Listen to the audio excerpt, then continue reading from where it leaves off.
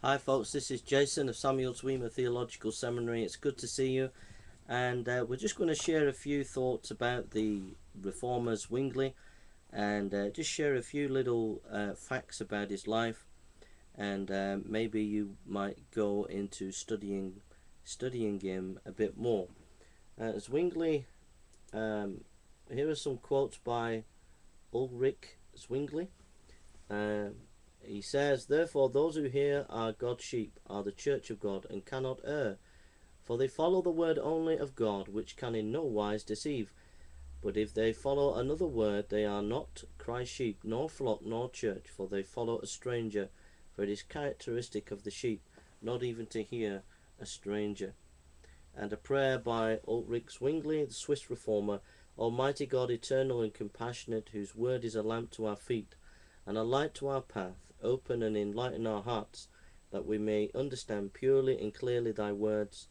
May they transform us according to this exact understanding, that we may never be displeasing to thy divine majesty, through Jesus Christ our Lord. So there's a few little quotes by the great Swiss reformer. Zwingli was born on the 1st of January 1884, and he died on the 11th of October 1531. He trained in the University of Vienna and at the University of Basel, and was quite a scholar, and was trained in humanist thinking of the time. He became a pastor in Zurich, and he had his first controversy in 1522, which was about fasting in Lent. That first controversy, he cooked some sausages, and it was against the Catholic hierarchy, who ordered that coming Lent we should fast, and he was Zwingli was sort of making the point that this is kind of, we're under law and not grace by making us do these kind of things. So he cooked some sausages when everyone else was fasting, and it drove the hierarchy of the time crazy.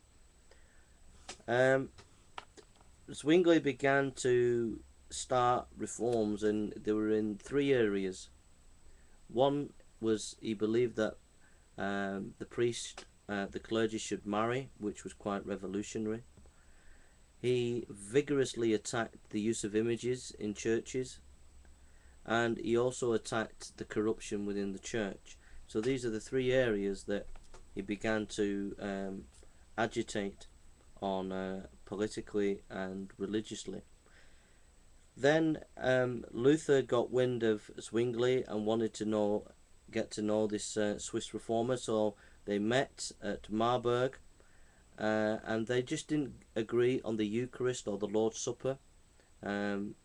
Luther was saying that it literally had the mystical presence of Christ when they took the bread and the wine, and Zwingli was saying no, it was just symbolic, and so they didn't get on at that meeting. It was on the 1st of July 1519.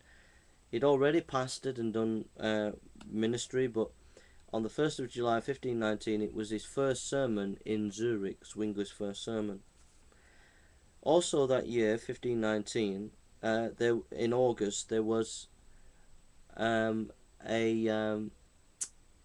plague, and many people left the city. They just left Zurich. But he stayed and continued. Zwingli stayed and continued to do his pastoral duties and look after the people. Charles V was trying to work out a compromise between the Catholics and the Reformers round about near the end of Zwingli's ministry. Just to give you a flavour of the political situation, it was Charles V who was the emperor of the time, near the end of Zwingli's career.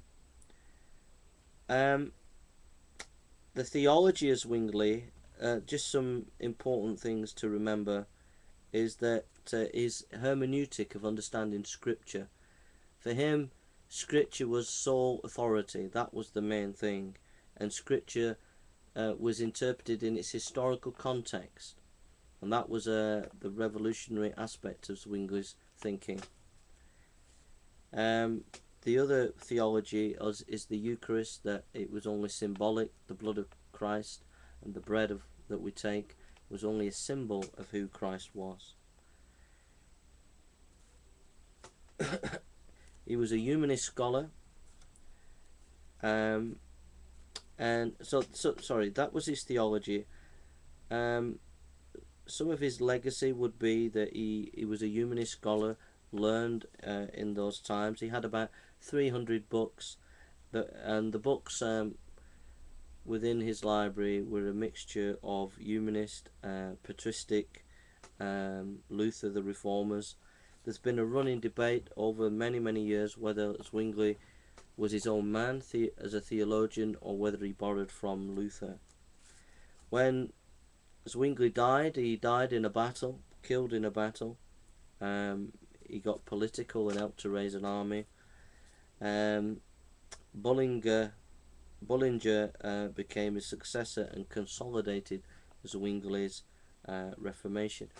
Now, there's a lot of complexity because the Swiss cantons were sort of independent of the empire of the time, of the sort of Holy Roman Empire, or whatever it was called. But there was the empire that they would have an emperor, and the Swiss cantons, they were sort of independent, and there was other independent cantons as well. There was in Milan, there was a state there that was free.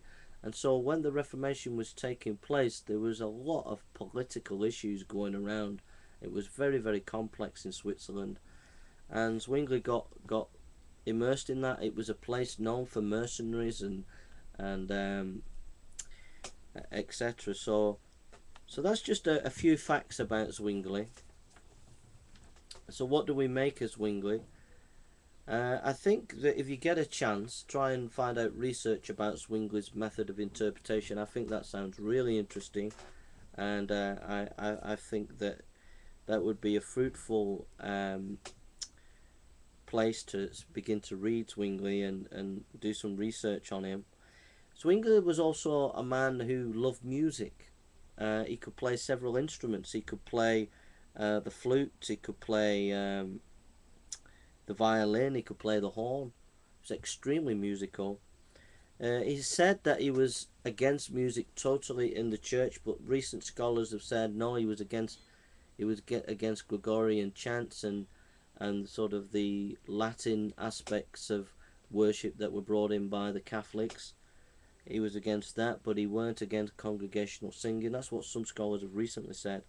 But whether that's the case, he was a man interested in music and very gifted, and that would be an area to look into. What other instruments did he play? He played several instruments, and what else did he say about music? That would be an interesting field to research. His doctrine of the Eucharist, I agree with, is something that you could look into. The strengths and the weaknesses of Zwingli, I think the strengths, he was absolutely determined to be scriptural and to call the church back to Scripture. The weaknesses, he did get so political and wrapped up in the politics of the time, but who can blame him? Because, I mean, it was a very difficult situation that he was in. The Swiss cantons would have been under serious threat by Catholic soldiers, Catholic nations. So what would you do in that situation? It would be very difficult to know what to do, and so we can be critical of Zwingli, but to be honest, I think we might be too hard in our criticism of him. What I get out of Zwingli is a man who, I just love the fact that he stayed in the city and looked after the people who were who were affected by the plague. I love that, and that's what a true pastor is. someone who's willing to give their lives down for the sheep. I also love the fact that he was a man of scripture, that he wanted to get back to the scriptures, and that he was just absolutely dedicated to bringing the church back to the scriptures. And I think that if we truly call the church back to the scriptures, then we will, in the end, there will be conflict within the church. And I think sometimes there has to be a price to be paid. There is a price to be paid to calling the church back to scripture. And that price is, it will bring conflict within the church. But within that conflict will come a new understanding, and a deeper understanding of who God is, and a deeper understanding of the Word of God, and a new understanding of how to apply the Word of God. So even though it seemed like everything was just being thrown up in the air during the Reformation, and in the Swiss cantons, and in Zurich with Zwingli, everything just seemed to be thrown in the air. It seemed to be chaotic, that what these reformers were doing, just changing the old order. In the end, it was a good thing, because it got the church thinking again what was in the Bible.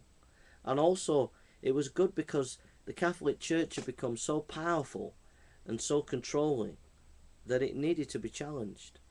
And you know, sometimes, every now and again in history, every 100 or 200 years, there needs to be that challenge to the hierarchy of the church, in the sense that the church hierarchy can become domineering, can become controlling, and lose the plot of what it's all about. It's all about teaching people the Word of God and loving people. But the church can become very, very domineering and controlling, and every now and again God raises up people to upset the apple cart and challenge the existing order. He did it with Charles Wesley. He did it in Germany with Onken, the German Spurgeon. He did it with the Haldane brothers in Scotland. Just every now and again God raises up people who just shake the very foundations of the church, to make them think, to get them back into the Word of God. So that's Zwingli for you. A few little facts. I'll try and put a few links for you, and you can do your own research. Alright, God bless you.